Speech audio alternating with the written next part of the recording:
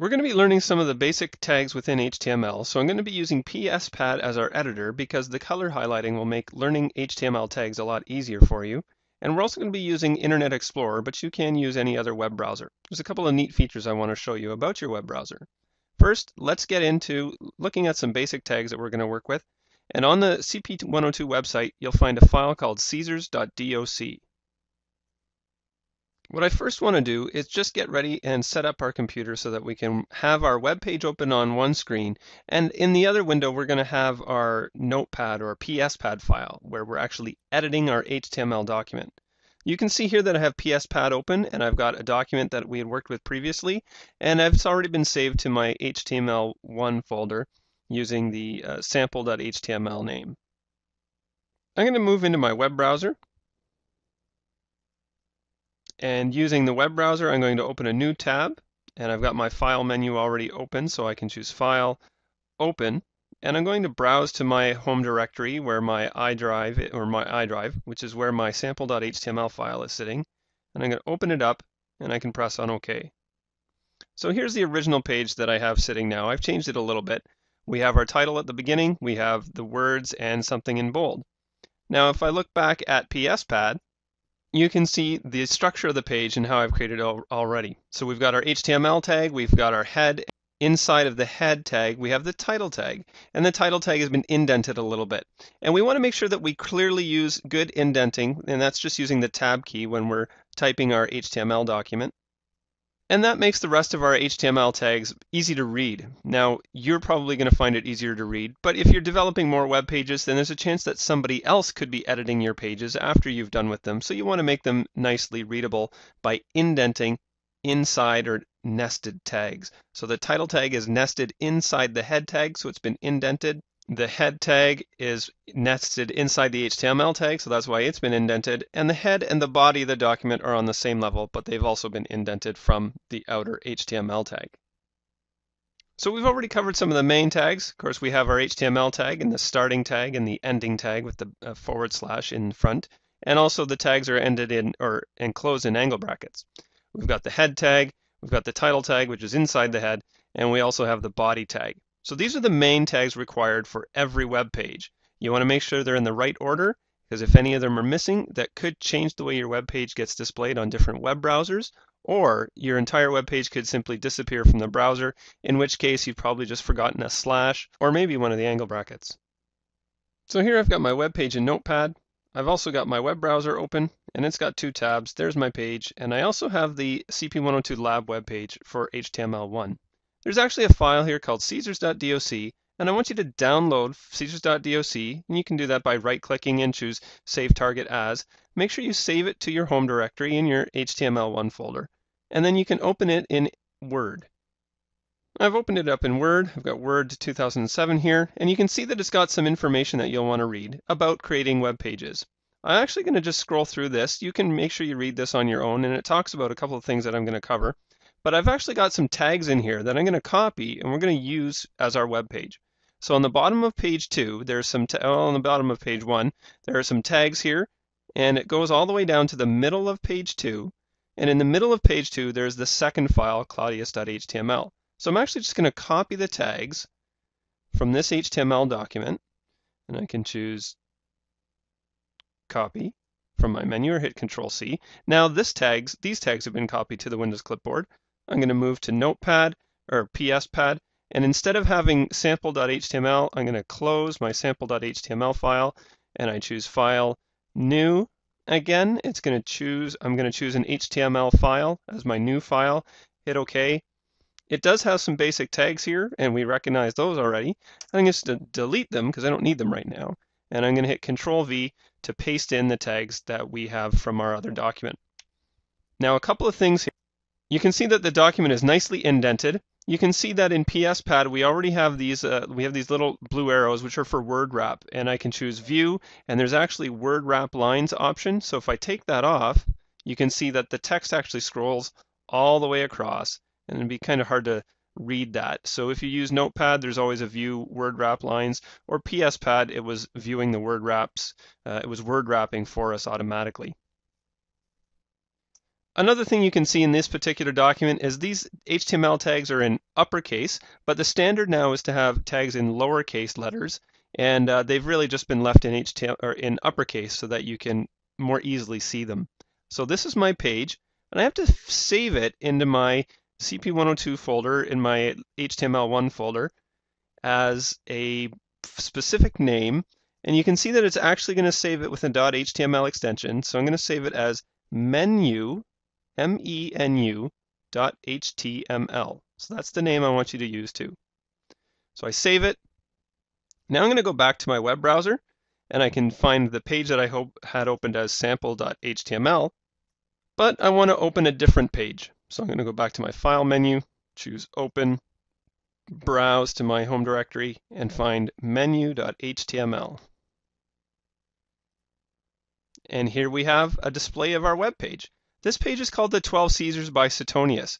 Now there's a couple of extra tags that have been added in here, and I'm going to explain them. We can see that the title of the page is the 12 Caesars, but in the body of the document, which is the white area in your browser window, you'll see that we have in big letters the 12 Caesars by Suetonius, and we do have that in quotation marks.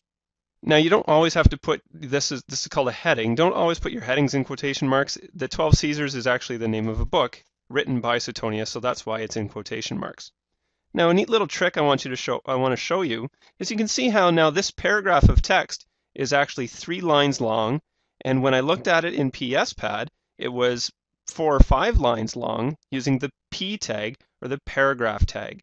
Now you can see in PSPad, when I click on one of the tags, it gets highlighted in cyan, it's kind of a blue-green color, and it matches the closing P or the paragraph tag. So we're going to look at that tag, and you can see that the entire paragraph has been highlighted in yellow for us. So again, these are some of the benefits of using an HTML-based text editor like PSPad. It's suitable for this kind of work. Now we were able to change that paragraph using word wrap, and if we look back at our web page, of course, we don't have an option under the view menu to choose word wrapping, but we notice that a web browser will automatically wrap text as long as the browser window is. So if I change the size of my web browser, now that my web browser isn't taking up the whole window, I still get 3 lines of text, but it actually breaks at a different line. This sentence ends at the word the, and if I simply change the size of the window, then you'll see that the text will automatically word wrap to no matter how big my web browser is. So that's one thing you need to keep in mind, is that everybody will be using maybe a different browser or a different computer, and all at different screen resolutions when they look at your web page. So just because you want a line to end at a certain point doesn't mean that when you view it, when your visitors view it on your web page or in their web browser, that they probably won't see it the same way that you're expecting them to. That's one of the major challenges of web design, actually, is cross-browser compatibility and making sure that their web pages look good no matter who's looking at it, depending on the computer or the browser or the size of their screen, or maybe they're even using it on their cell phone, and you still want to be able to have an effective web presence created that way. So we're going to make some changes to our HTML document and the 12 Caesars page, and we're going to use the basic text formatting tags. So just as a quick overview, we're going to look at physical style tags. Then we're going to take a look at, well, the physical style tags involve the bold tag, which is the letter B for bold, I for italics, and U for underline. So we can change the physical style or the way the text looks. We could also use logical style tags, and I'm not going to cover it too much in depth, but you do need to know the difference between physical style tags and logical style tags. In a physical style tag, if I use bold, then the text will appear bold. Now with a logical style tag, I'm deciding whether I want some text to be emphasized with the EM tag or whether I want a strong emphasis to be placed on this text. Now it's up to the user to actually edit this, but by default, emphasized tags are in italics and strong emphasis appear in bold. So if you want to make sure that one text is more strongly emphasized than others, then use logical style tags. But if you want definitely some text to appear bold and some text to appear italics, then make sure you use the physical style tags for bold, italics, and underline.